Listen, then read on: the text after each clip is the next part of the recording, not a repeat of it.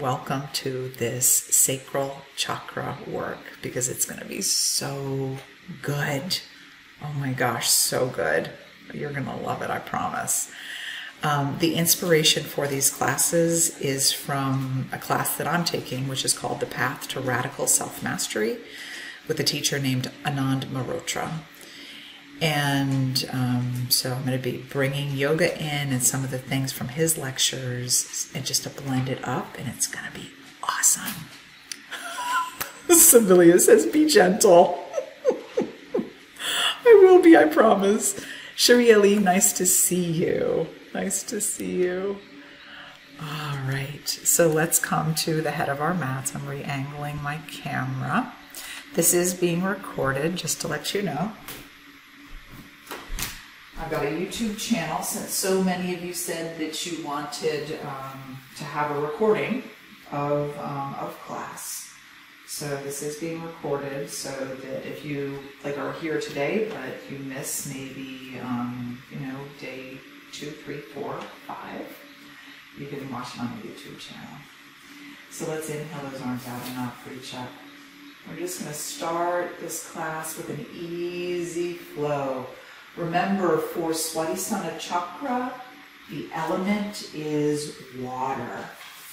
Color is orange. Come on down. Soften those knees as much as you need to. Inhale, arch up halfway, flat back. Exhale, release down. And step that right leg back. Nice long line. Hands frame the foot. Shoulders are down the back. Pour energy down that leg. And then ground the hands and step it back. Down dog. Walk your dog out. Settling one heel down and then the other. Head hangs heavy. The seed sound for Swadhisthana Chakra is Wam. Wam. Glide forward, plank pose. Breathing here.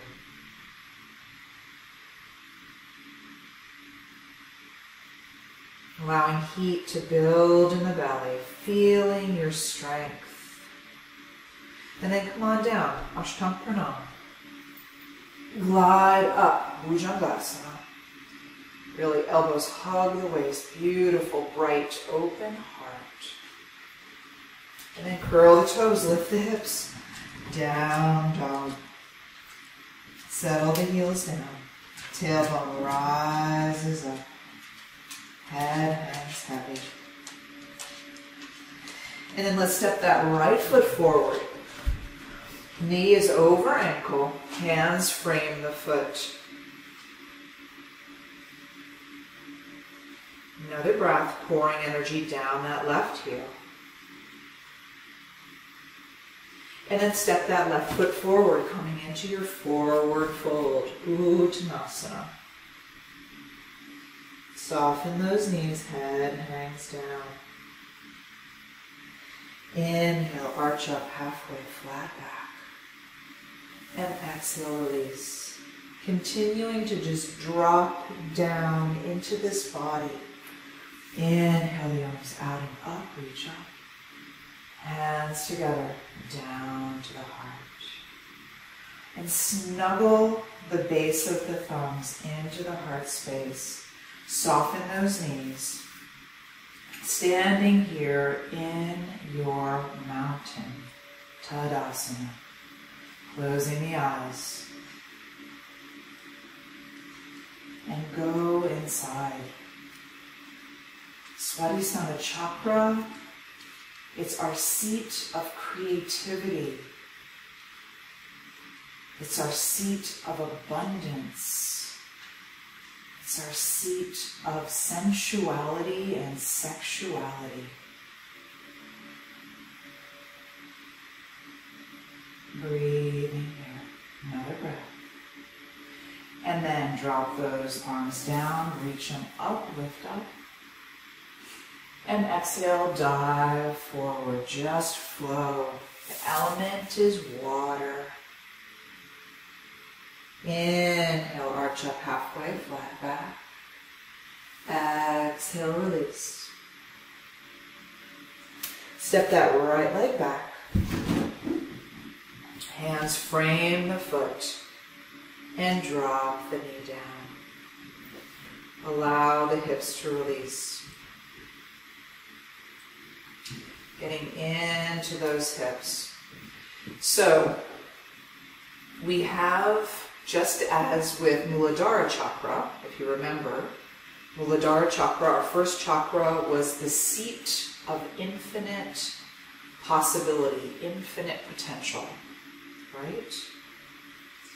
And then we had the, the shadow side of Muladhara Chakra as well. And just as with that, we have Swadhisthana Chakra, where,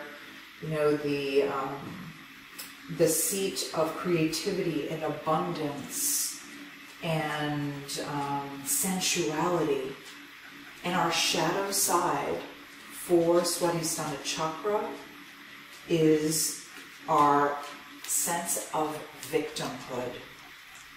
Set those hips back, toes stay down on the left. So it's our conditioning. Trauma lives in Swadhisthana Chakra. Guilt, shame, all of these things live in the sacral chakra. All right? That's the shadow side of our second chakra. And that's what we're going to be working with. Set those hips back again, toes rise up. Because, just as we talked about with Muladhara Chakra, in this sense of fear, that's the shadow side of Muladhara Chakra. Sorry that I didn't say it. It's fear. Inhale forward. When we are in this place where we continue to feel isolated, feel that we're just this, individual self captured in this physical body, of course we feel fear. Exhale back, toes rise up. Fold over the leg, breathe into the back of that left leg. And inhale forward. Curl the right toes under. Right hand comes down, left arm reaches up. Feeling yourself just starting to move like water. So maybe with any pose, even, if I don't prompt it, if you feel like, I just kind of feel like, moving the body, moving the arm in a way that's kind of floaty, go for it. Hand comes down, ground the hands, step it back, down dog.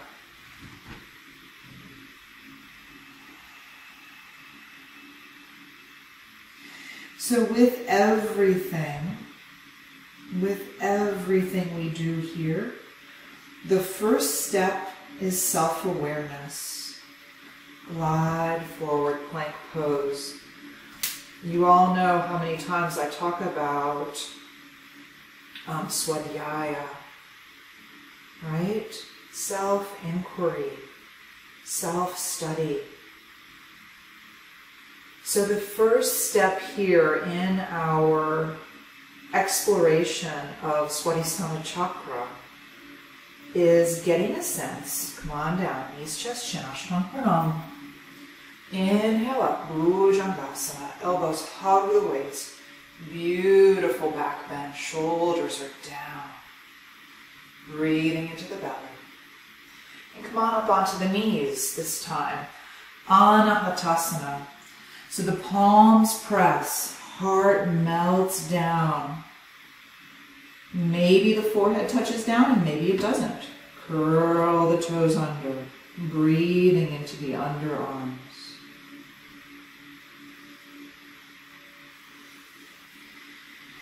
And then plug those hands in, lift the hips, settle the heels down, head hangs heavy. So with this self-inquiry, the question for us here is, what conditioning have I received over the course of my life? You know, what have been the building blocks of my persona? Step that right foot forward. Hands frame the foot. Breathing here, pouring energy down that left leg. So it was actually in class, one of my students mentioned that persona in Latin means mask. The mask we wear, our persona. Drop that knee down, low runner's lunge. Allowing the hips to release down, relax down. And the persona that we wear, and we've talked quite a bit about persona, the persona that we assume is so often, you know, the way we've been validated, right? Set those hips back, folding over that leg.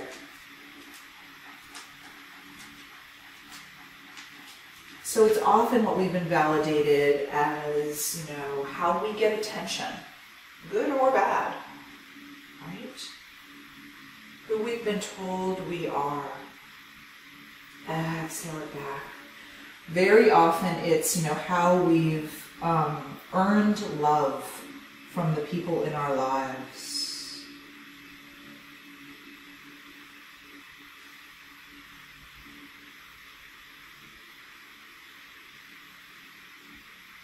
So that's my question for you for this class, is just to explore your persona.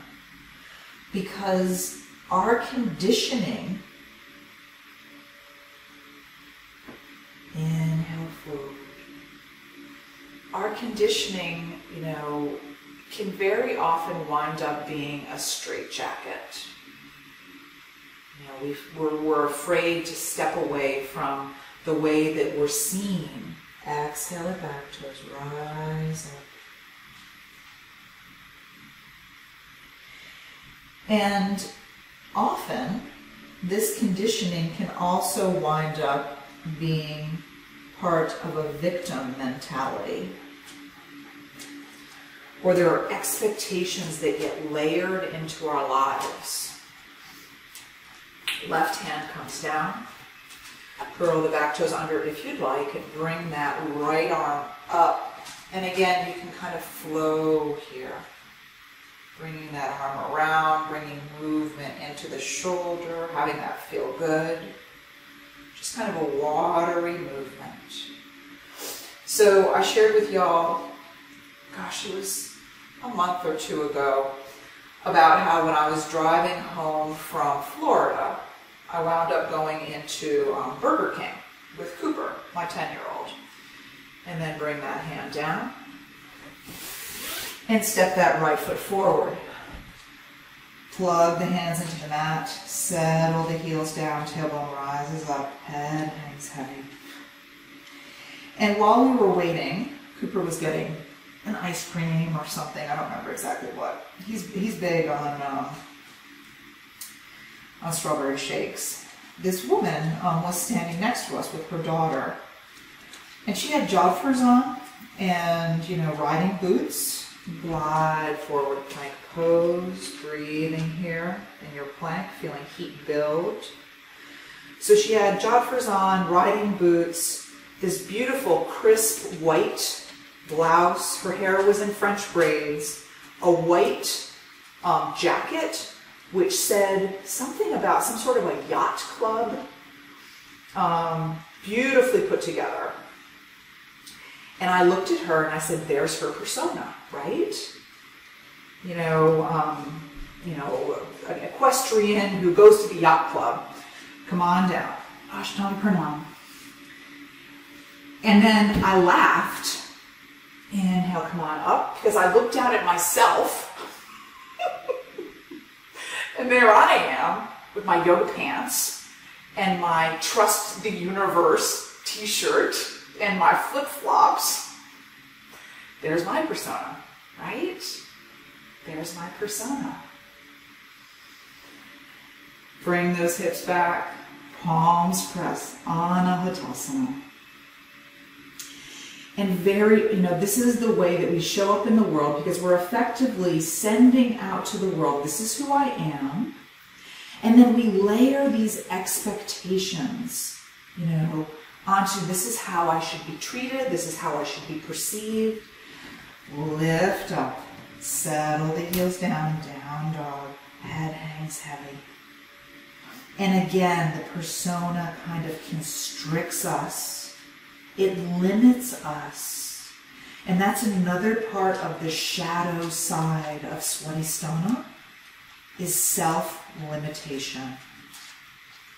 We take our stories, we take our conditioning, we take our shame, we take our trauma, and we limit ourselves. Right? Breathe in here. Another breath. And then flip that right leg back and up. Stretch it up. Reach it up. And step it forward. Coming into our warrior one. So just have those arms reach back and then float up. Remember, this is water. Jala mudra is when we take our thumb and our pinky fingers together. The other three fingers reach out, stretch out. So let's flow with our Jala mudra. We're inhaling up, and then we're exhaling down. Inhale left, and exhale down. And I jokingly told you all another story about me, where I was cleaning the house, I was mopping or something, and I was chewing gum, because as part of the book Breath by James Nestor, quite a few of us read that book. He mentioned the benefits of working the jaw to open up the airways of the throat to increase your breathing. So come off onto our right foot, Karate Kid. Hands are still in Jala Mudra. And then float that leg back. Virabhadrasana 3. Good focus, gaze. And then float back up, Bakasana, Karate Kid. Hands in Jala Mudra. And then step it back. Virabhadrasana 1. And hands come down. Plugging the hands into the earth, walk your feet out. So,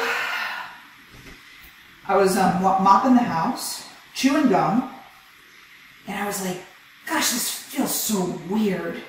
Why does this feel so weird? It feels weird to be chewing gum. Float that left leg back and up, reach it up, lift it up. Roll the foot on the ankle if that feels good. And step it forward. And what I realized, set the foot, and remember we're going to flow, so take your Jala Mudra if you'd like. Pinky, tip of the pinky to the tip of the thumb. Other three fingers, reach out, and then we float up. And then we waterfall down. So I said to myself, well, I think of myself, this is my persona, right? I think of myself as an intellectual. And I'm just not a gum chewer, right? The silly things we say to ourselves. So in my, mind, being an intellectual didn't mean that I could be a gum chewer. Right? It's an example of how our persona can limit ourselves, which is obviously tremendously silly that chewing gum has anything to do with being an intellectual. But that's the way that, when you're not mindful, you can, again, have your persona wind up being a straitjacket. So thinking about your persona, think about it. And step off onto that left foot, coming up into your Bakasana. Just a little bit of a flow. Coming up and down. And then floating that leg out into your Vira 3. Good balance, good focus gaze. One side might be harder than the other. This one's definitely harder for me. And then come back up. Bakasana. Ah. And step it back. Vira 3.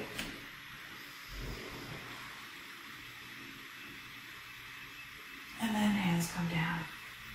So when you have these kinds of things, you know, when you're able to tease it apart, that, you know, you say to yourself mindfully of, oh, you know, I'm an intellectual, therefore I shouldn't chew gum. You're able to just shine the light on the silliness of that kind of thought pattern so that you can free yourself from that kind of conditioning. Breathing here. So closing your eyes and going inside again. Let's touch the knees down, widen the knees, touch the toes. Come down into your child's pose. Touching the fingers again in Jala Mudra. Thumb, tip of the thumb to tip of the pinky finger. Other 3 fingers stretch out straight. Mudra of water. Breathing here. And with the forehead lightly touching down onto the mat or possibly a block if you need a little bit more height. Close the eyes, roll the eyes up and in. And ask yourself about what is the persona? How have I been conditioned to act? Because that's really at the heart of yoga. Yoga means to yuj, Y-U-J, yuj, is to yoke in Sanskrit. It's the unity of mind and body. And the 8 limbs of yoga, the final limb is samadhi. And samadhi is about going inside, going through all the koshas of the body so that you are connected with Atman or Jiva, which is our true self. Letting go of our conditioning, letting go of our persona, letting go of the limiting thoughts.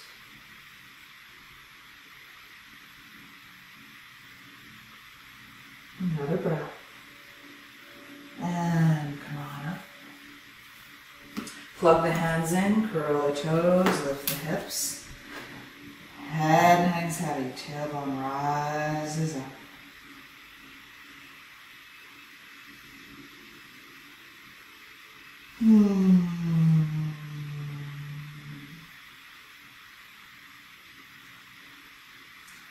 And then let's step our right foot forward and turn our feet so that we're in a wide-legged forward fold. So with a wide-legged forward fold, our heels are wider than our toes. Fingertips come on down and let the head hang heavy. Breathing into those hips, allowing the tailbone to rise up as the head waterfalls down. And then walk those hands out. Heel toe the feet together. Heels come in, toes come out as you lift up. And we'll do our warrior breath. So with warrior breath, this is really to get our energy flowing. So we're going to do a double inhale and then a double exhale, okay? So we're going to inhale, cross the arms, bring the elbows back, and then we're going to inhale the arms up, and then we're going to exhale the elbows down, making fists of the hands, and then exhale the arms out. So it's inhale, inhale, exhale, exhale. Inhale through the nose, inhale through the nose, exhale through the mouth, exhale through the mouth. Exhale through the mouth, exhale through the mouth. Sorry, I did that wrong. Exhale, exhale.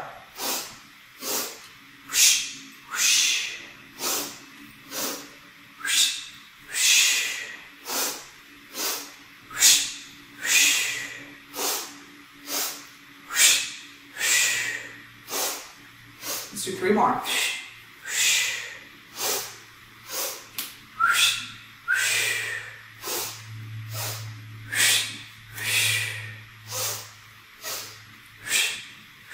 Last one.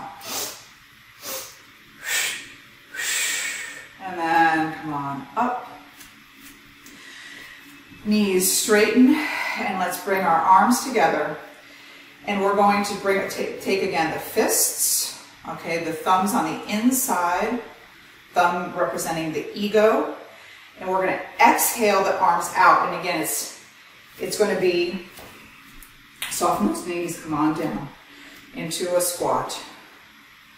So we're going to inhale, inhale, and then exhale, exhale. And you want there to be like an isometric pressure against, like as if you're resisting the movement at the same time. So it's inhale, inhale, exhale, exhale. Inhale, inhale, palms face each other. Fists, palms. Inhale, inhale, exhale, exhale. Inhale through the nose, exhale through the mouth. Feeling the heat building in the legs as if I needed to tell you that already. Last one. Straighten those legs, widen the heels, widen the feet so it's about a leg length between the 2 legs. And again, come on down. Breathing here into your sweaty stomach chakra.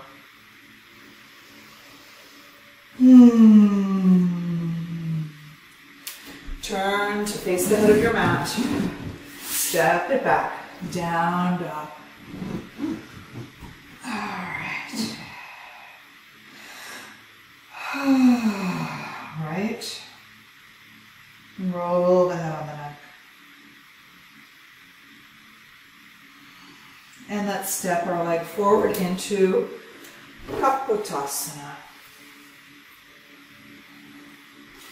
So in our pigeon, so we kind of like scooch the left knee back to help ground the hips down.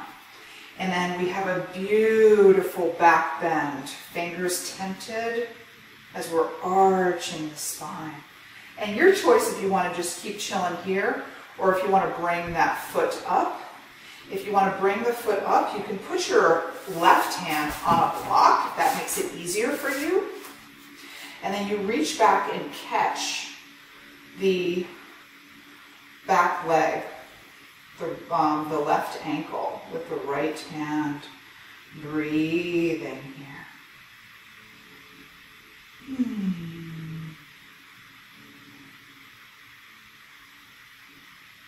It is Laura. Do I look different? Another breath. And then release that grip. And come on down into your classic pigeon. Now, if classic pigeon does not suit your knee, come on to pigeon on your back. For the rest of you, stay in classic on the belly. For the rest of us, let's come on to the back. The right ankle onto the left knee and bring the knees in.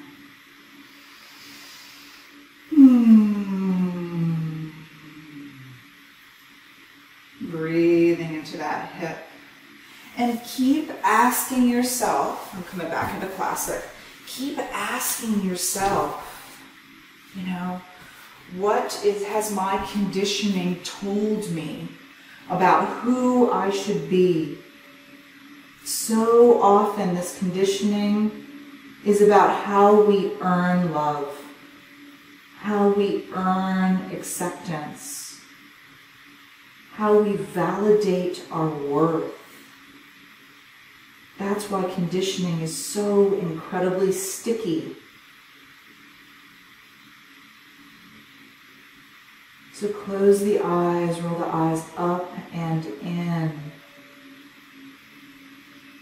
And just ask this question. And as I always say to you, if you don't wind up with an answer, that's totally fine.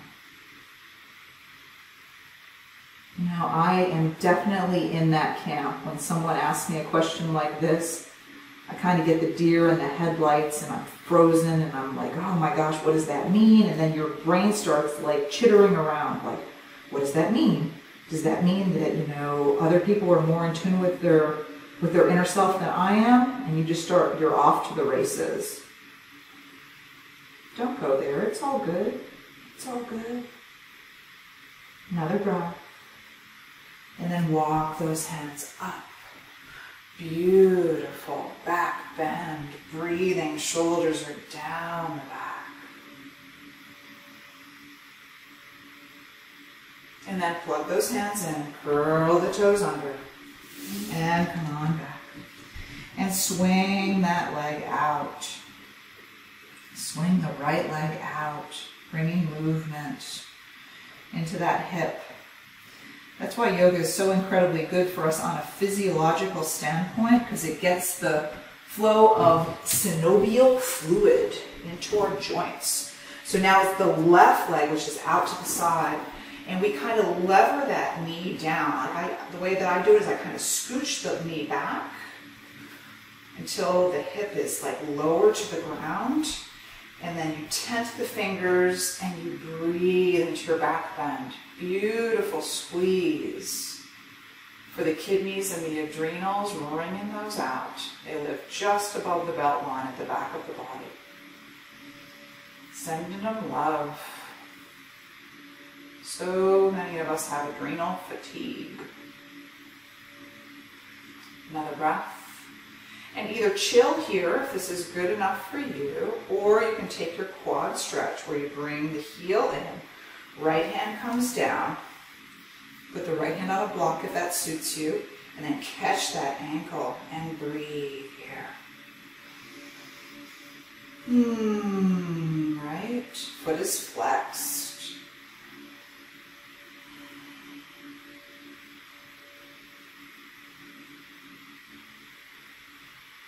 Breathing.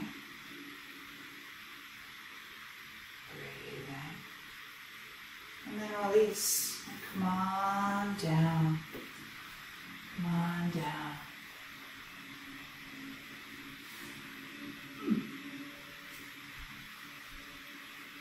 You think I look different? Oh, I don't know. Fast effect, I don't know. That's an interesting question. I have no idea. So breathing into that left hip. And again, closing the eyes, rolling the eyes up and in Sambhava Mudra, which stimulates the pineal gland. And asking yourself again, now what is the conditioning?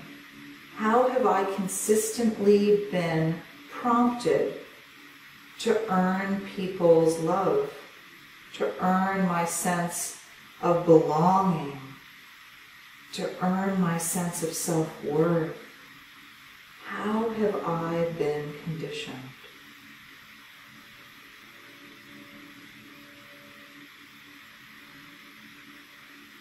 And just asking the question is enough. If you don't get a quick answer, that's totally okay. Remember, this yoga is much deeper than asana. Asana is our physical practice. This yoga is a yoga that will take off the mat with us. So asking the question, planting the seed, so you can continue to think about it, is totally okay.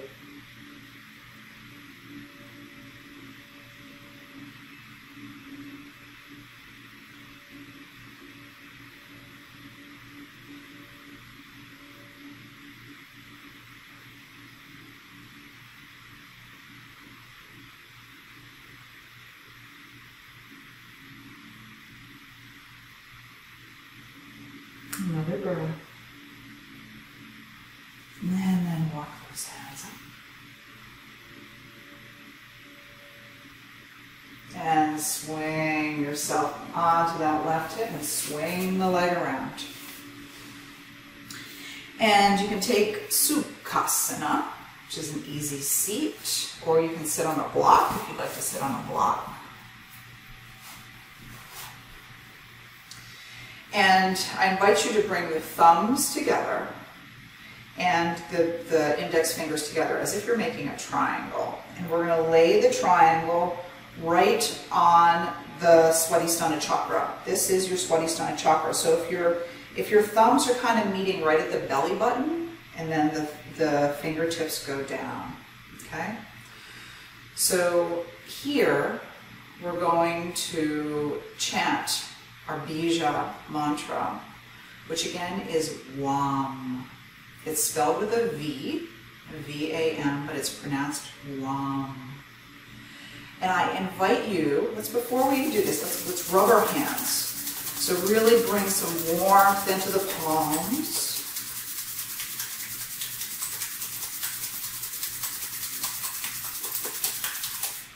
And then feel, see if by floating the hands apart, if you can feel as if you're holding a ball of energy. And if you don't feel that, kind of flick your wrists and rub your hands again.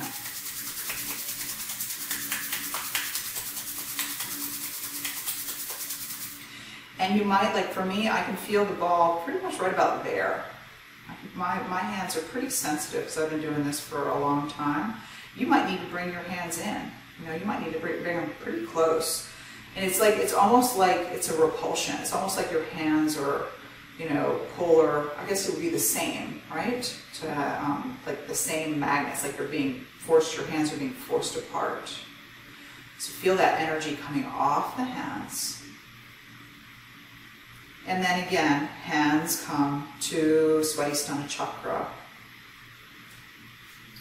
The thumbs together, fingers touch as if you have a downward pointing triangle right here at the sacral chakra. Breathing. And let's inhale, and we're going to WAM together. So, and as you inhale, I want you to really connect with these hands.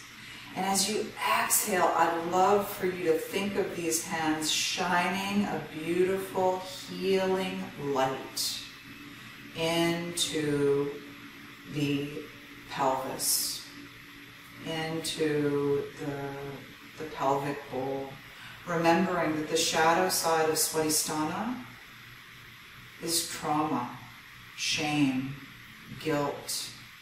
Some of our conditioning could absolutely have been us expressing our natural selves and being told, that's not okay. Boys don't act that way. Or girls need to be sweet. They need to be quiet.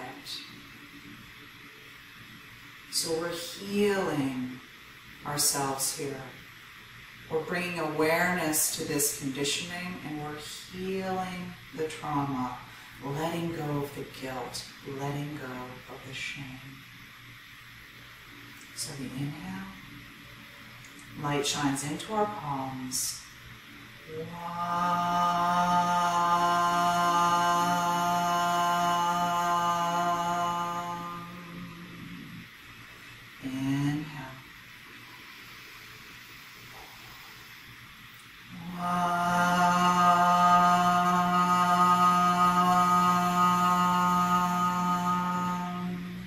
Really pouring love, pouring light, pouring healing into these hands, into the pelvic bowl.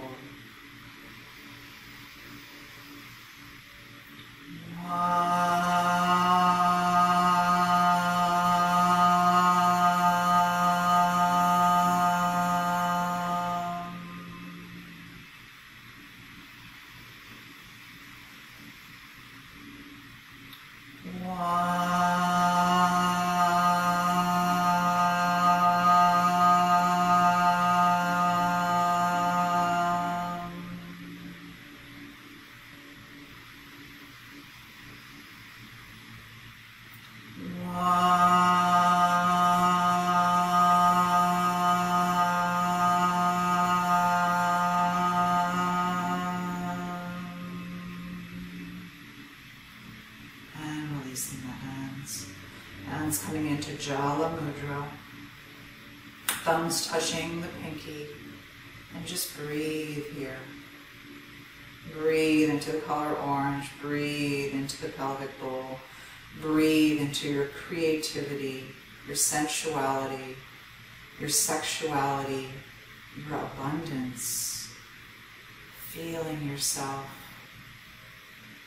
Just beginning to bring awareness to the persona. And just gently starting to shrug it off. Shrug it off. Another breath. And coming off your block, if you were sitting on a block like I was. And coming onto the back body, hugging the knees into the chest. Rock it out. Rolling feet on the ankles, rolling the head on the neck. Soles of the feet on the floor and windshield wiper the knees back and forth. Inhale the knees up. Exhale, other direction. Just twisting it out, letting go.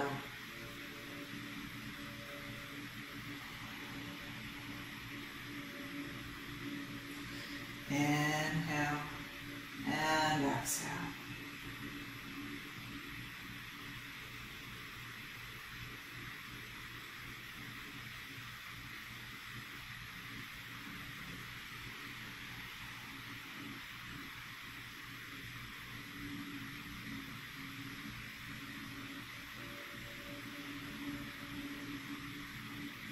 And if there's one last pose that would feel really lovely before you go into your Shavasana, feel free to do that now. And your choice, if you take traditional Shavasana arms with the arms alongside the body, palms up, or if you want to leave your hands on the pelvic bowl, palms down, shining love, shining acceptance, shining compassion, shining kindness into our Swadhisthana chakra.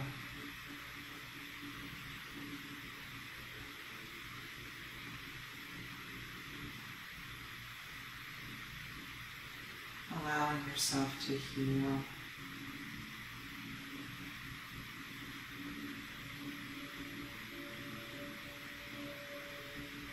Just gently let everything go as you melt down into this moment.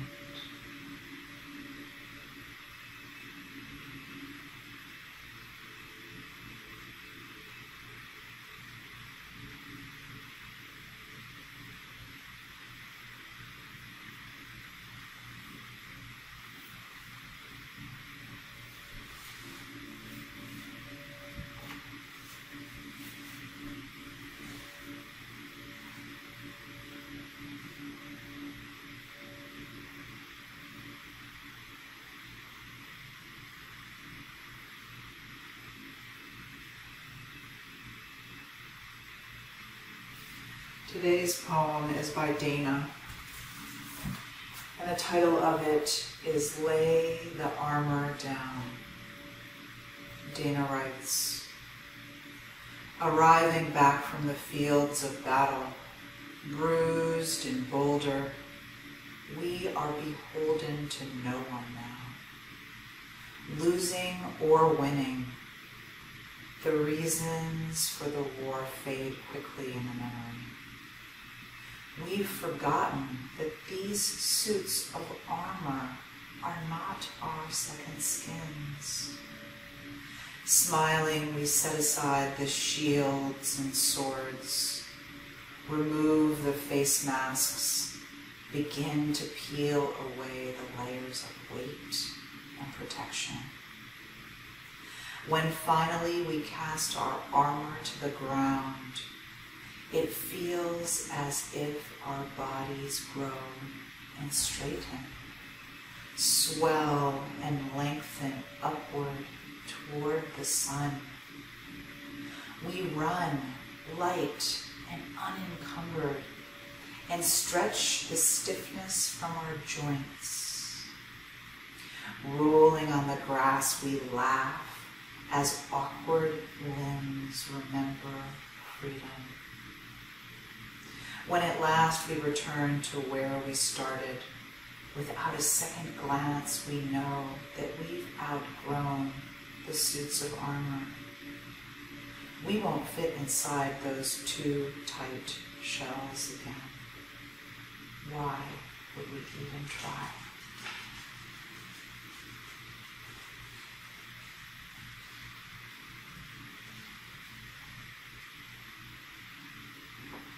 Breathing here in our Shavasana, knowing that this work that we'll be doing in Swadhisthana Chakra is all about laying down our armor.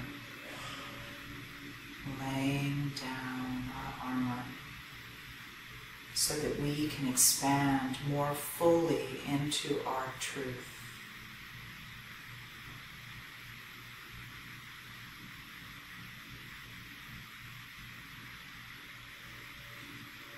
So as you're ready, bringing movement back into the body, wiggling fingers and toes,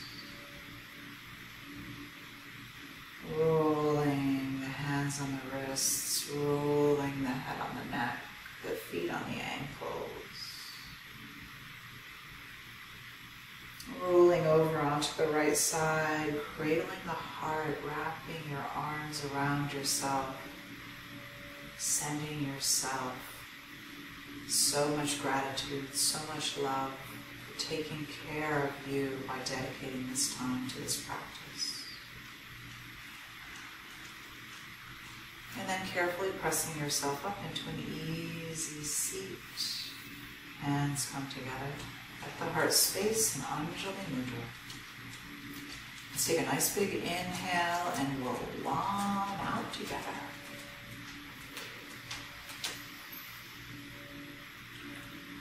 One.